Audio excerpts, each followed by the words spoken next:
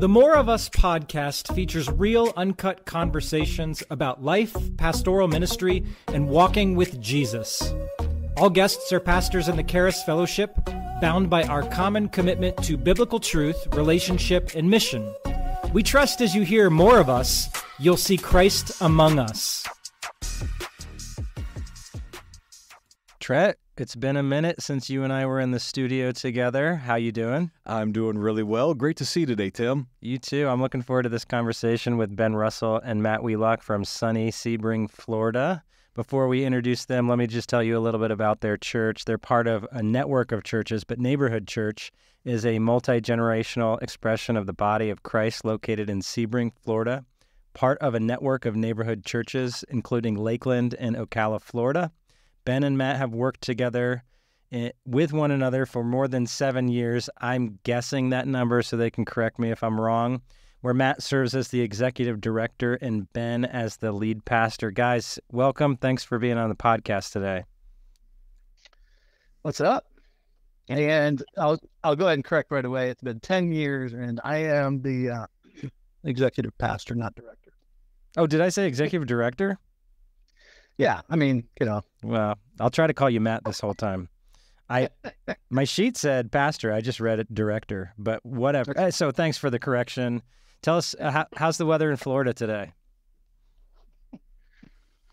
It's boring today. Yesterday was a little more exciting. We had a near miss of a hurricane here in Highlands County anyway. Obviously, north of us got a little bit more excitement than we did, but generally what it means when a hurricane comes through is the weather cools down, but that did not happen for us. So it is still hot. So where you're located, you had no hurricane damage? Well, we had lots of debris from just like leaves and stuff on the roads, basically, is the extent of the damage. So, yeah. I mean, I'm sure somebody somewhere had something come off of a building somewhere because we had wind too, but it wasn't anything that our Florida houses can't handle. Well, praise God for that. Your houses are built Florida tough. Well, and can you guys identify yourself? Because if our listeners don't know you, they may not recognize which voice is which. So, Ben, you were just telling us about Florida. Tell us your name. Yeah, this is Ben. I'm the lead pastor here at the church here at Sebring. And just to speak to what Matt already said about our tenure together, it's 10 years is definitely the longest, or the length of our work together. But for me as a pastor, it has been 7 years. So you were both right and wrong. And you're right. So. I thought you were going to say it was the 10 longest years of your life working with Matt. Well, that's true too. I mean, it's also all 10 years of my adult life. So, and I will echo, it's been 10 long years. So. Guys, again, thank you so much for being with us today. Today, we're going to be discussing some things, talking to you guys. Again, as I've spent some time with Tim, he's said nothing but, believe it or not, great things about you guys. So I've been anticipating this conversation. And today, this podcast is going to go out to the Charis Fellowship. It's going to be helping a lot of pastors. And so that's our goal and aim today, is maybe laugh a little bit, but also have some great insights for our Charis family and pastors. So tell us a little bit about your families. And Matt, you can go first. Yeah. I can go first. A little bit about my family. I've been married for 28 years. We have 2 boys. They're 20 and 23. So we're in this next stage of life of having adult children. Are you empty nested, or are you just? I'm halfway empty nested. We still have one of them still at the house. Our oldest son, actually, he still works around here. So, but yeah, it's been an interesting season of life. We're not chasing after the sports anymore. Yeah, figuring out what we're gonna do when we actually are empty nesters. So. All right. How about you, Ben? Yeah, we've been married. Me and my wife Meredith have been married for 10 years. So, it'll be 10 years in June. So, not quite 10 years, but it's coming up real quick. And we have 2 sons, Ezra, who's 3, and James, who is going to be 1 in a few weeks. And so just going through like potty training with the oldest, and the youngest is trying to figure out how to walk. So we have a lot of like just exciting milestone type things going on in our house, like simultaneously, and so it's a lot of fun. My wife works as was that? Oh, go ahead. My wife works as an executive director for Youth for Christ in our county, and so we get to do ministry together in a lot of ways. So that's a new thing as of about 6 months ago, and so it's a little bit about us. Yeah, that's great. I enjoy interacting with both of you at conference every year when I get to see you there. And didn't you two do foster care for a little while? Is that correct? Or we did. We had a season of, we weren't actually registered foster parents, but we did what they call non-relative caregiving. And so we had a sibling group at our house, actually 2 different stints. One that was about 13 months, I think, and then the other was about 3 or 4. And so, yeah, we did that back in right about the time of our first anniversary, I think is when that started. And then, so that was kind of our first little journey through the parenting thing. But yeah, obviously a lot different with 2 elementary age kids and then later 3 elementary age kids. So. Yeah. Yeah, it is fun to watch those milestones, and they pile up at the beginning, and then they start to get stretched out. I have a daughter who's about to graduate this year, so that's a major milestone for us. Yeah. I've got one that got married last year, Tim. You and I don't look that old. Yeah. We really don't. Some days I feel that old, but... Well, true. Yeah. But we don't look that old, though. No, we don't. Yeah. Hey, introvert, extrovert scale. I'm curious. Ben, Matt, where do you line up? Well, I'm definitely an introvert that has to put on extroverted tendencies. I'm an introvert from a big family, so like I struggle to be. I'm used to being around people, but people exhaust me. So that's me. It's a good question for Matt, though. Well, I am an extrovert who puts up with a lot of introverts.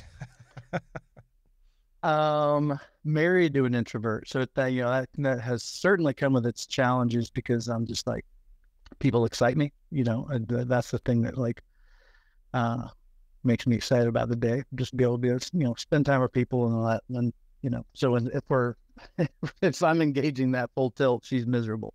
No, she's not miserable, but she's had to learn how to keep up a little bit more. Yeah. It's been interesting. It's what makes... Yeah, and then dealing with Ben, he is definitely introverted. Well, a lot of pastors seem to be introverted. Is that your experience too, Trent? You're nodding your head over there. Absolutely. In my study of pastors, I'll find out that some guys that I thought they were just the natural extrovert, and we sit down and talk to them, and I'm talking successful pastors, they're introverts. Yeah. I mean, it was an amazing study, but it's absolutely true. Tim, how about you? Are you an introvert or extrovert? I'm an introvert for sure, but I can push the button. I just know by the end of Sunday mornings, like I love the preaching aspect. I like to mingle a little bit, but the small talk wipes me out. I'm an introvert, absolutely. And I can remember my years of pastoring that my wife would say I would be forced to be an extrovert and I could do it well, but my natural inclination is keep me in my office, lock the door. I don't want to talk to anybody. I think my love language is leave me alone. Well, I know one of the things that makes Matt Wheelock fun to be with is his extroverted nature, and if you ever get a chance to golf with him, it's totally worth it. So he keeps the foursome on the golf course a very interesting experience. I can tell you that. Yeah, and I've learned how to watch my language on the golf course too. Maybe someday you'll figure out how to hit the ball straight. That'll be even better. Yeah. Hey guys, I got a question for you. Not including work with your church, how are you guys involved in your communities? Well, I currently just took a role with our local county fire rescue as the chaplain. So that's been an interesting beginning of something that's fairly new in my life. But yeah, it's being able to connect with people that are working hard in our community for sure. How did you get interested in that? I was so one of the chiefs in our county that goes to our church. So just I've gotten to know him over the years, and it got to the surface that it was a need in our community. There is no chaplain program in our community for fire rescue, and so he approached me after a couple of major events happened around us, and asked if I would be interested, and I immediately was not really for it. I'm like, I don't really have the space for that. But then he approached me probably about 2 months later, and just felt like it was the right thing to engage. And it's been just over the last couple of months, like the need is very apparent as I've visited some of the firehouses around. What a truly neat way to serve your community, my friend. Yeah, it's been good. Been good. What about you, For Ben? me, like official capacity right now is to serve on what's called the Children's Services Council, which is an advisory board, I think is what we're called, for our county commissioners. And so basically it's a monthly meeting where we talk about, you kind of hear reports from local school board, we hear child welfare stuff, public health stuff, and basically the idea is that we're to sort of help the Board of County Commissioners be aware of things related to families, things related to kids, and how they can potentially shift policy and things like that to help those things out, just kind of be a ear to the ground on those things. And so I got involved with that sort of through what we already talked about with our engagement as a pastor's family within our local child welfare stuff through fostering. And so just got a lot of connections through that.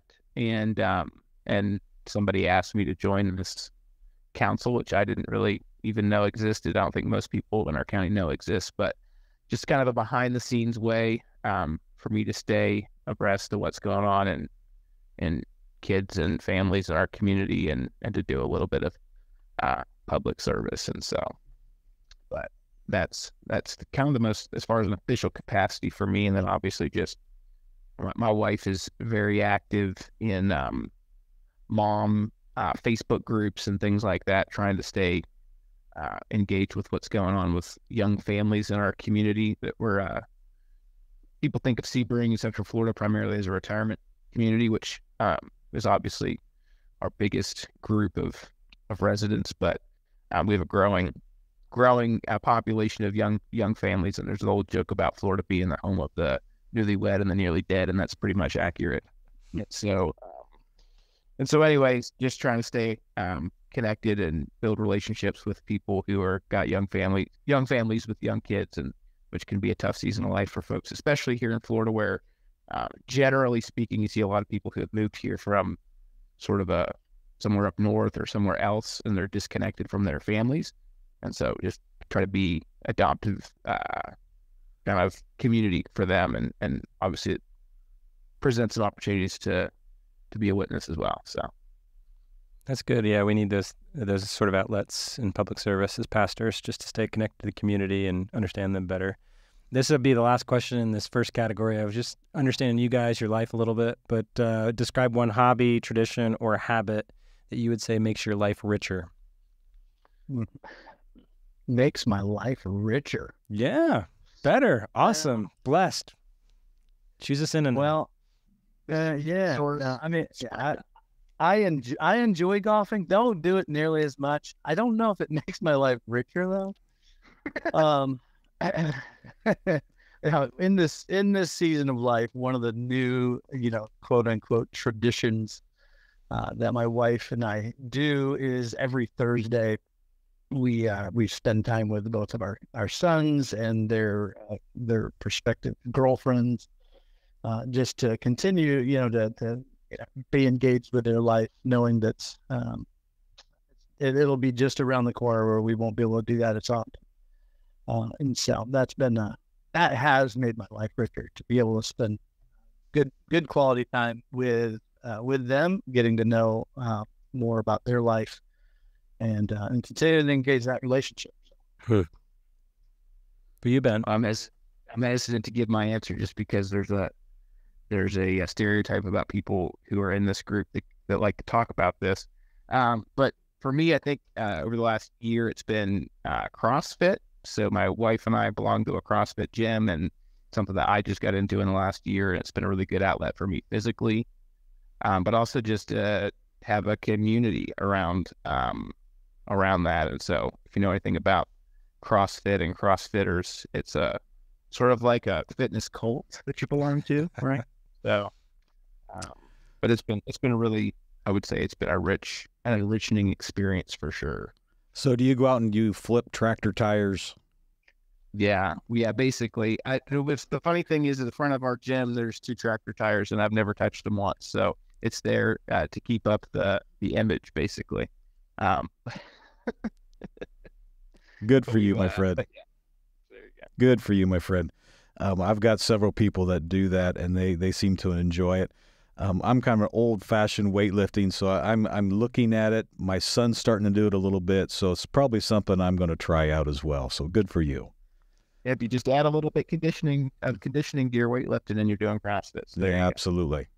Hey, we're going to transition now to more ministry-related questions.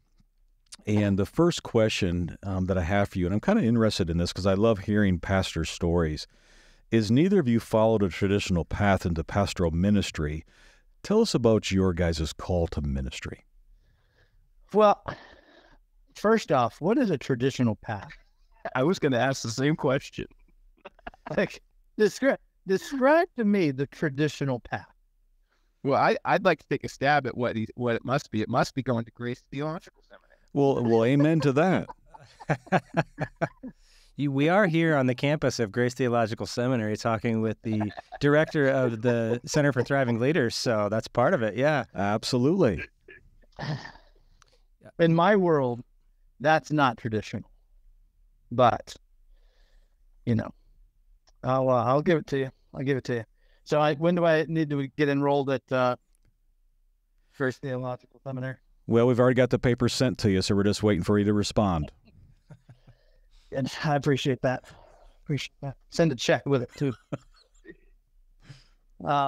So my initial call started in early 20s, and I had been a believer for a number of years, probably a decade or so, but really never engaged with that meant. So, as far as the active part of it.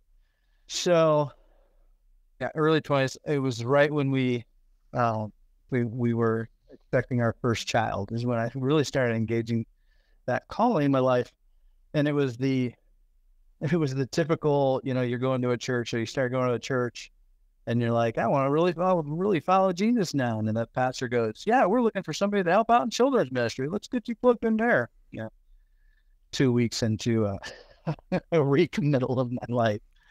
And that was sort of the beginning. And then a couple of years after that, we were going to another church and just really felt this prompting of getting involved in ministry there. And I met with the pastor there, and he plugged me up with somebody who was not a graduate of Grace Theological Seminary, but he was a graduate of Liberty University. And he was. Are we allowed to say that on this podcast, Tim? That we do have editing capabilities, so yeah. And he was the typical Liberty grad, Baptist dude, high above the ear haircut, and he when he met me for the first time, I was a guy with baggy shorts. I had gold hoop earrings and tattoos. He's like, what am I supposed to do with this guy? But he and his wife, Larry and Mary Stu, were just absolutely sheepable in like accepting and pouring into, and that really that stirred something into me to seek after pastoral the pastoral calling, and and then that just continued to snowball from there all the way down to meeting the Reverend Dr. Randall Smith, and just continuing to pour into me, and to be able to go through the whole ordination process. So yeah, there's a rough-necky and young buck who loved his rap music. Did not go to seminary. I did end up going to Southeastern University and got a degree in church leadership there. But that was because Randy Smith, he made me, basically. But, and it's been, let's see, 12, 20. Yeah, about 25 years. Wow. That's my tradition. Thank you. Hey, Ben, how about you? That's your non-traditional path. Yeah, so I think that so I grew up in a Grace Brethren church in Martinsburg, Pennsylvania.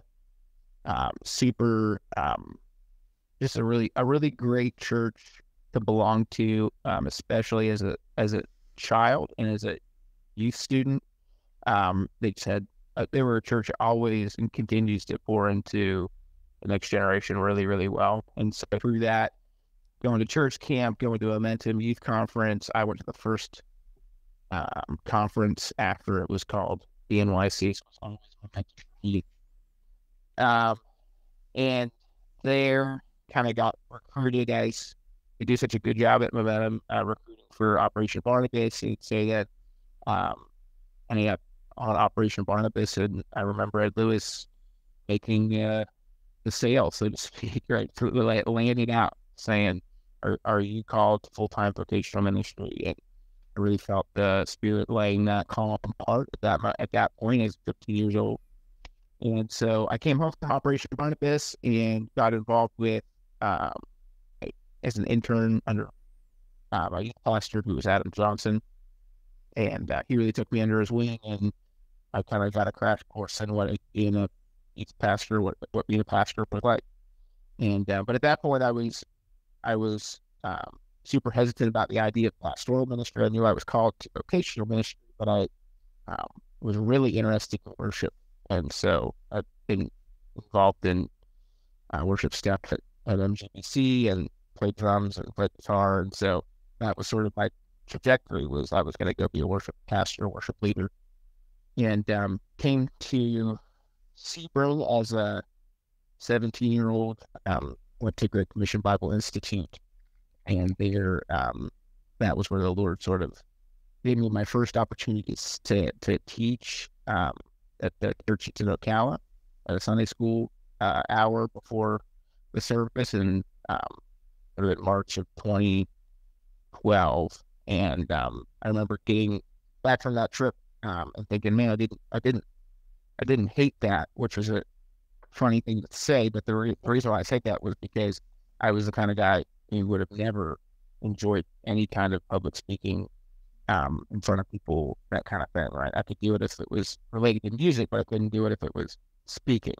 And so I could tell that the Holy Spirit was doing something. And so just through a process of our church on Sebring mentoring me, different leaders, and just continuing to grow in that, like received that call pastoral ministry sort of up through the years of being an intern here and then later on staff. So that was my path. Yeah, that actually sounds somewhat traditional in the sense that you have from youth group this call, you go to a conference, and youth pastor pouring into you. And what's non-traditional maybe is how quickly you got involved in your church ministry. Like you were fairly young when you started, and Matt was a little bit older when he started. And I'm just defending my question here, so I'll give it back to Trent. It reminds me of like what Eric Miller was talking about at conference about starting your freshman, right? About starting, not wanting to. We need, if we're gonna train up the next generation, we need to entrust leadership and entrust tasks and pour into people before we think they're ready, because that's how we get ready, right? So The second part of that question, you kind of answered it a little bit, but along the way, how have some key people helped your spiritual development, and then how have they helped you? You kind of answered that a little bit. You mentioned some names along the way, but who are some key people that really helped you in your spiritual development? Well, like I mentioned, Larry Martin was one of those people, and Randy Smith, for sure. I remember being at a church before I came to what is now Neighborhood Church, and I was on the path of getting into pastoral leadership, or at least talking about it, and I was going to I needed to start working on the ordination exam, and I remember I'm like, I'm really struggling because the pastor had sent me what the exam looked like. And I remember looking this over going, man, I really don't know any of this stuff. And so I voiced my concern to him. He goes, that's fine. I'll just give you all the answers. Like, you don't have to worry about it. Within a couple of months, I found myself at Neighborhood Church with Randy Smith. And Larry did a lot of as far as the developing and seeing the call and knowing what it meant to be like a mature husband and ministry leader, but he didn't move to that step of the biblical knowledge. And then Randy sort of it got me excited about it and really developed the learning aspect of learning doctrine, learning scripture, and having a better understanding of God's word, which has helped shape my decision-making skills in a lot of areas. So yeah, two different aspects of the spiritual development, and both were definitely needed today. Yeah, for me, it's I'll just restrict my comments to my neighborhood experience for sake of just time. I mean, I already talked about Pastor Adam, but for me, there's an obvious influence of Pastor Randy as the professor of GCBI and the lead teaching pastor here through the early years of me being here. But as far as relationally, like people engaging me from a mentoring or discipleship perspective, it was two people. It was, first of all, Aaron Michaud, who was only here for like the first 2 years of my time at Sebring, but was just really pivotal. He actually, him and his wife invited me to live with them for the last year of them living here in Sebring. And so just some real like life on life discipleship stuff happened during that year. And so their hospitality and generosity through that, just hugely shaping. And then also Matt, who really kind of filled in that role once Aaron moved on. He moved on, took a pastoral role in Spokane, Washington. And so Matt never invited me to live with him. He had 2 kids already, so there wasn't any space. And besides, at that point, I was getting married, so I didn't want to live with anybody anyway, except for my wife. But Matt, we used to do a thing on Monday nights. He'd have a lot of us young leaders from the church over to his house just to have dinner. And as a young person, that was huge because you're broke and you don't have, you're not a good cook yet. And so we got to go over there and grub at Matt's place and just talk ministry and talk life. And that was just for about, I don't know, it was probably 5 or 6 years, the first 5 or 6 years of our time here. It was just a life-giving thing for our team. And it just set just that, again, that example of like just doing life together, hospitality, transparency. This is who I am, where I live, how we live. And I think that's all just as important as the doctrinal and professional side of things. So it's interesting when you look over the qualifications for an elder, one of those words that we can easily skip over is hospitable. Such a powerful virtue when you practice it. Are you a better cook now, Ben? I mean, that... Yeah. Okay. Yeah, well, and I think Matt, so I mean, I wouldn't want to, my mom was a fantastic cook, but I think I did pick up a lot of things from Matt too. And so, especially the heavy use of black pepper and that's, and butter. Right? Those are really the two. Oh, yeah. And butter. Can't go wrong with butter. That's for sure. Well, tell me a little bit about neighborhood church. I'd love to hear about the culture of neighborhood church. How would you describe it? Well, we put in our little summary on the website, which you quoted from a multi-generational expression of the body of Christ. And I think multi-generational is one of our main things. It's not like one of our values. It's just kind of part of who we are. We live in a retirement community, one of the older zip codes, I think, in the country by median age. So there's a lot of retired folks, which brings with it a lot of really rich things.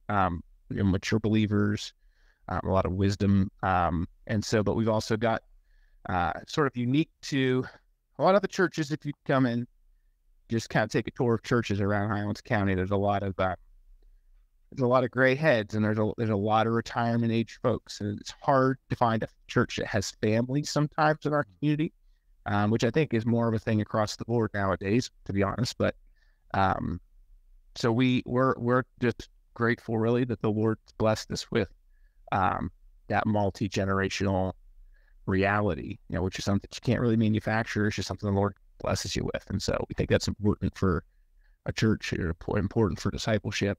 I think other than that, I think just trying to be friendly in a hospitable environment is a big part of why neighborhood became our name when we did the rebrand. And so that was also based on scripture stuff, but that neighborly, friendly environment, hospitable environment is something that we're really passionate about, and of course, in addition to scripture. So maybe we just go straight to that rebrand question that we asked too, because you did change your name a couple of years ago. You've also gone through a leadership transition. So we'd love for you to speak into those two things. What did you learn from the rebranding experience? Tell us a little bit why you did it. And then what have you learned from the succeeding Randy in the leadership transition? Yeah, well, I'll let Matt talk about the name change since I skipped him on the last question. No, you can skip me anytime. When they asked about the culture at neighborhood church, I'm like, well, I go to 3 neighborhood churches, and we are all multi-generational, but there's a lot of differences in the cultures. But they're all exciting. Succession. Well, you should start with rebrand. I mean, I feel like to start with the rebrand. Yeah. Well, the rebrands started for the most part because we work with 2 other churches. They are both in. One of the things that was unique is that the name Grace was in a number of churches in their towns, and we have another Grace we actually had at one point 3 Grace churches of some sort on our road. So that was one of the beginning things, but it all started in Ocala because they were going through a whole rebranding thing, pretty much starting from the ground up. And, so they had started to move that way. And so that just got us all thinking, hey, let's just do this together. There's a lot of benefits to that. And so the reasons for it certainly were rooted in scripture, and to be able to tell a story and really speak to the mission of our church, which is inviting our neighbors to meet and follow Jesus. And so when you use the words neighbor or neighborhoods, like there's just a richness that's rooted in scripture. It didn't come without its challenges, that's for sure. Some people just outright didn't like it. The biggest one that we faced was, well, this church isn't in my neighborhood.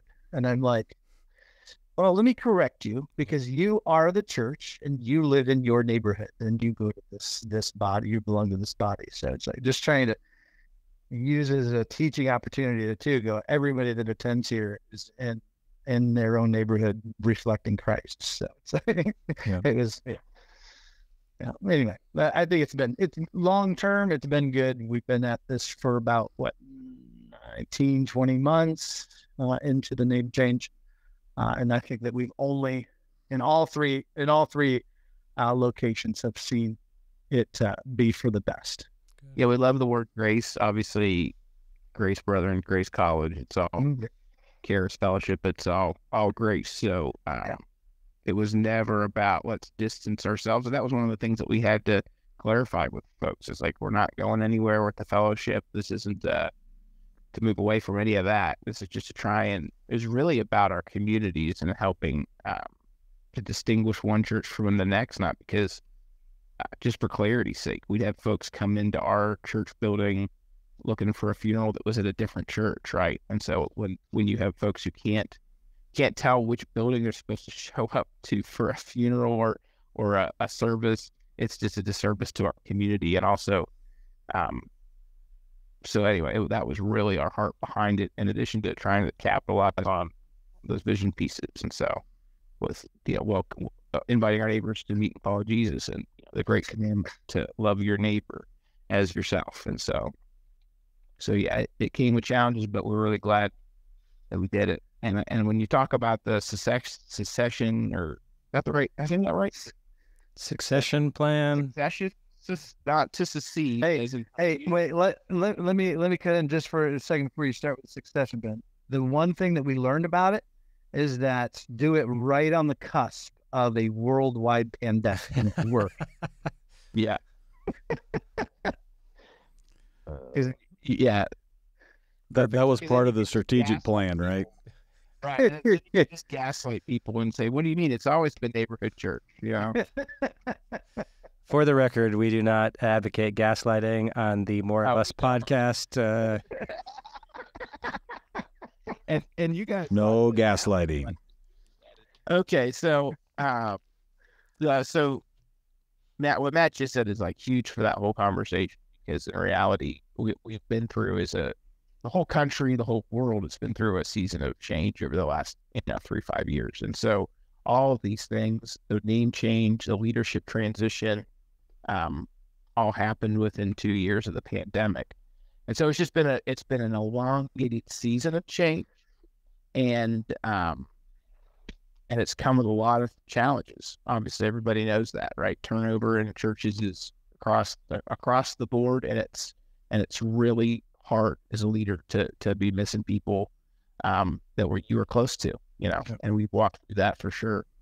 As far as the leadership transition, I would say that was probably one of the easier parts of that whole conversation, simply because, the elders and Pastor Randy just did such a phenomenal job of planning ahead for that. Yeah. And so that was a conversation where the church family was let know a year ahead of time, and the elders were having conversations 2 years ahead of time about what was going to occur, and about Pastor Randy moving on, and about me taking over. And the other thing that's a big part of that goes back to the sort of my path or whatever ministry conversation, which is that I'd really been handed a lot of responsibilities, especially in the shepherding department of things, but even in the teaching side of things. I was already a familiar face to everybody in the church. They knew how I preached. They knew my heart, and I knew them. And so it was a very, that part of it was a seamless transition. Certainly came with numbers changing around, like you saw people leave the church, right? And that's the reality of any transition, oftentimes, sadly. But all in all, like, the Lord did His part to continue to bless and to guide our congregation, brought new faces, and so anyway, yeah. But I really attribute a lot of that to the wisdom of the Spirit, like through Randy, through Matt, through the elders, to say, hey, we need to do this transition over the long haul so that it's not a surprise. And actually, that clear communication ahead of time is always is always the better plan than the sneak attack approach, right? Yeah. So. Well, one of the things that we're doing here at Grace College and Seminary is we're developing some new programs that help guide, direct, bring insights to different church modalities. And so I'm curious, What are some of the benefits and challenges that you have seen working with other campuses? Challenges. The challenges is working together, and we all probably know exactly what that means. When we first started working together as three churches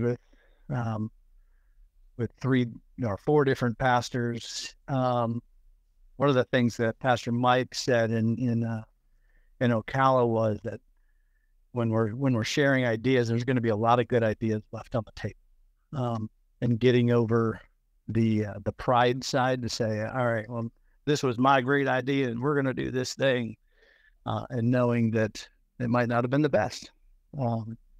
So working through that has been interesting. I do believe that we have been able to shape each other because we are so unique and uniquely gifted, each one of the guys that we work with. So, yeah. So that's the benefits is that it just goes in from my standpoint that we're stronger together, and we're not on an island. We meet together on a very regular basis, and we converse throughout the week via text threads and everything else, and so we just are in constant communication with each other, which I think finds its incredible value there.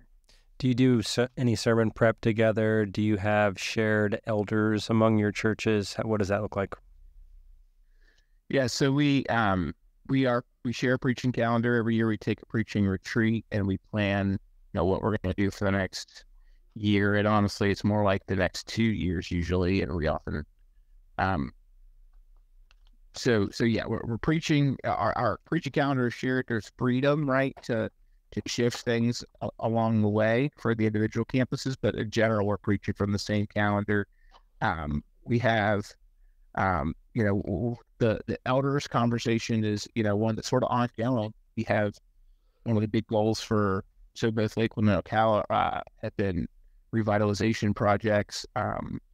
We partnered with Assist on those recently, and so the big goals in both of those places is local elders, right? And so right now, historically, the elders at Sebring have been, sort of the elders for all three churches. But the thing we're continuing to push into is how do we get those local elders for those congregations, which I really believe is super important and is the long-term goal. And so we're seeing growth in that in both Lakeland and Ocala. And so, yeah. Real quick too. Yeah, there's a lot of efficiency that can come with it, but also inefficiency because relationships are inherently inefficient, right? Oh yeah.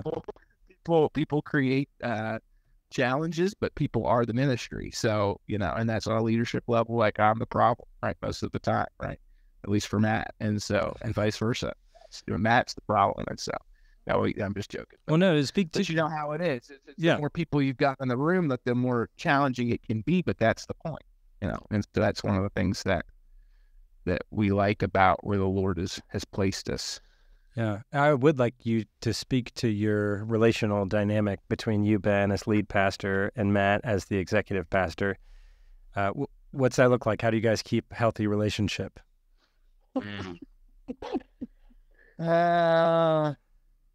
How do we keep a healthy relationship?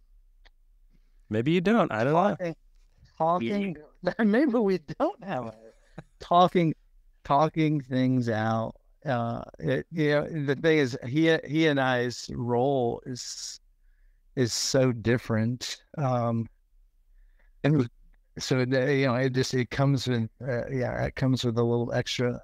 Sometimes I'm not exactly in sync, and neither is he. But meeting together on a regular basis, talking things out, seeing each other's point of view. Yeah. The quote unquote executive side, the business side, and the pastoral shepherding side. We both have to do a little bit of both. Yeah. Or no, we have to do a lot of one and a little bit of the other. And that's yeah. yeah, I always tell people that Matt is a father figure, right, for me, and that he's somebody that I look up to, and so that makes it's so the dynamic is funny because, for years, it was just like crystal clear that that he was the Paul and I was the Timothy. But the whole idea with discipleship is that eventually Timothy grows up, and so the transition for us in the last few years, I think, has been how do we relate to each other as peers?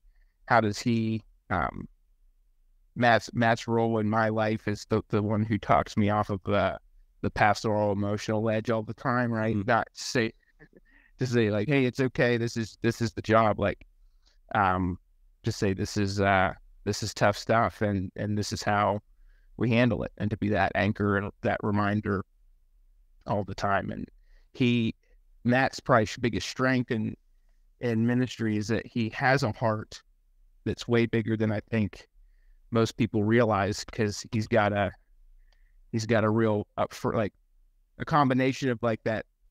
He's kind of like the mullet of ministry. It's business up front, party in the back, right? And so and so he's known for like being the jovial, fun, like guy that you want to hang out with at conference and play golf with. But he's also got a really powerful presence, and so people get the idea that Matt's not a big heart, but he does. The thing that makes that such a powerful thing for ministry, and for me as a pastor to have a pastor to me, is that he does love people, but he doesn't wear his emotions the same way some pastors, more shepherd-led people like me, are sort of like wear their emotions on their sleeves and get really challenged by some of the tough things that you see in ministry. That's why he does what he does with the fire department, which is a new opportunity for him. But like, he's used to those crises and can speak into leaders who are struggling through crises, which is kind of what leadership is, like one thing after another. So I think I'm going to write a new book. It's going to be called The New Leadership Style, The Mullet of Ministry, Business Up Front and Party in the Back. Yeah, I don't think I'm going to live that one down. I'm going to have my wife design me a T-shirt, man. Yeah, there you go. And the irony is that he's bald. I know, that's what I'm thinking of. But he's wearing a hat too. So what you just said there, just describing that relationship that you have, for every pastor to have that kind of relationship where there's someone else in their life who is a mentor, and then a friend, someone who talks you off the ledge, someone who helps you know that this is just the way it is. It's tough, but I'm going to love with you. We would all be successful in ministry if we had other people like that. So I loved that you shared that. Well, and one of the things from my standpoint is it's the ability the ability to be shaped by Ben as well. Like, to have that kind of a perspective. Like, he and I have had conversations where he's kicked me in my mouth. Like, all right, when you said this, when you did this wasn't necessarily the best thing, the best reflection. It's like, you know what, you're right. you're right. And I'm just seeing too many of the older guy, the younger guy relationship. It's like the older guy just couldn't be shaped by the younger guy because he's just older, and that's not always easy, but it is something that I have gleaned from and been shaped by. So I appreciate that. I do think that discipleship and mentorship often goes both ways. It's not just top down, but if it's a real relationship, we're both learning things from the relationship. And this does take us to the last part of our conversation with you two, is at the end of the day, we are all men in process following Jesus, pastors of the Charis Fellowship, and we want to grow to become more like Jesus. And someday we may lose the pastor title, or we may step out of that role, but we're still following Jesus. And so we want to ask you some questions along those lines. Just what is it with your Bible reading that you do that keeps it from becoming rote, academic, or maybe even just limited to like sermon prep or a devotional that you have to give? What do you do to keep your Bible reading fresh? For me personally, it is, I don't do a whole lot of sermon prep. at this stage of my my pastoral ministry.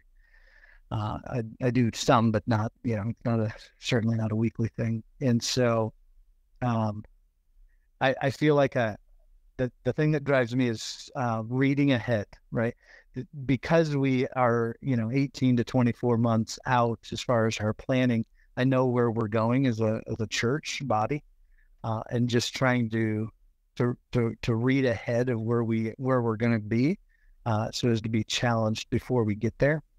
Because I think that's the guy who preaches, or the pastor that preaches every week, is being challenged through the week with the thing that he's going to be preaching on Sunday, and I don't have that. And so sometimes I'm probably 2 months ahead of where we're going to be, but being challenged by a sermon, our next sermon series, reading through Hebrews, and just sort of staying ahead of it. It's just, it gives me a regular rhythm. And I'm just, I'm a, not necessarily, I am a scheduled guy, but, I'm an outline guy. So I just like, what's coming up. I need it just to be cut and dry, not just open up things and figure out where the Holy Spirit leads me. Well, he's already leading. So. Yeah, I think for me, it's other preachers, some of them in my community who I could sit down and have conversations with, give me a good book recommendation. A lot of it is just the podcasts of other pastors, other churches, just listening to be fed, right? And that obviously continues in the scriptures on a personal devotional level too, but also just reading books on devotional stuff, and books on prayer has been a big theme for me over the last few years. Like we're just from I think our fellowship in general is a truth driven and word driven fellowship, and so like of the spiritual disciplines, I think the thing we perhaps struggle the most with, I know it's prayer, and so just getting some good input from different folks on that, and so yeah, that's for me. And also just conversations with folks in my church. So I play a number of younger men in the faith, and just their questions always, keep you digging, right? Not just on the personal devotional side, but on the outside of the sermon prep side of like, oh yeah, I need to, to grow in this too, because they got questions that I don't know how to answer. So. Yeah, I do think spiritual growth is this blend between our personal practices and then also corporate practices, or learning from other people. And so the things that you share, like these conversations with other people's sermons, but then there is time just praying, and that nourishes my walk with Jesus. I do want to close out with this question here. What's something that both of you, so each one of you individually, need to hear from Jesus at this phase in your life and ministry? The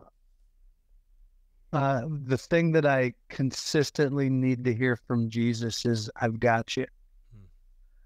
And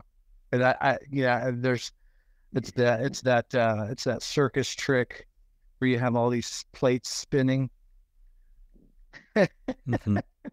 and then you get to the point where they're just wobbling. It's like something's gonna break, and just being able to rely on him and trusting him that he's got this, and just like he's working the plan. I just get to be a part of it. So You bet. Yeah, for me, I think it's that audience of one principle. I think that I am we talk about being an introvert, but I'm also just by nature a people pleaser.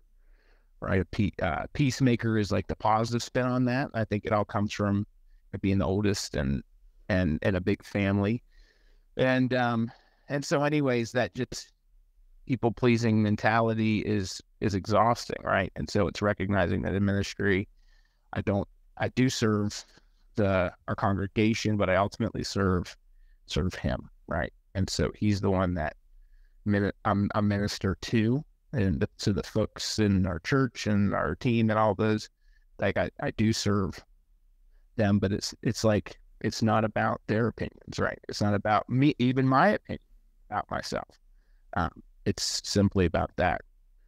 Getting down back to the one, right? Yeah. Who is one that hopefully should be the reason we're even in all this, and because of what he did for us on the cross, and so we're doing Revelation 5 verse 12 this week. Worthy is the Lamb, right, to receive what is he worthy of? Well, it's a long list. There's 7 things. Here it in. Okay. Sebring.com. You can check it out. Hey, this just became a commercial at the end. There, yeah. Well, we couldn't earlier for Drake, and I figured we could do it for our sermon podcast. There you go. Well, let me tell you this here at the end, Matt. Jesus has it. He's got it for you, and he carries the plates. And Ben, Jesus sees you, and he gives you what you need to work and will for his good pleasure. We're glad you guys could join us today for the podcast. Thanks for having us. Yeah. Guys, thank you so much. Rich material today, and I hope our listeners take advantage and lock in, listen to this material, listen to these seasoned pastors, their life experiences, still counting on Jesus, believing Jesus to keep the plate spinning, that none of them fall. And as long as he is in charge, we're going to be okay. Guys, thank you so much for being with us today from Florida. Greatly appreciate it. Thank you. You're welcome. Thanks for having us. This is Dr. Trent Lambert from the Center for Thriving Leaders at Grace Theological Seminary and Pastor Tim Sprankle from Leesburg Grace Church. Thanks for listening to our conversation with Ben Russell and Matt Wheelock. More of Us podcast recognizes that we are not alone. We lead best when we walk with others. Join us for more of these talks by subscribing today, and God bless.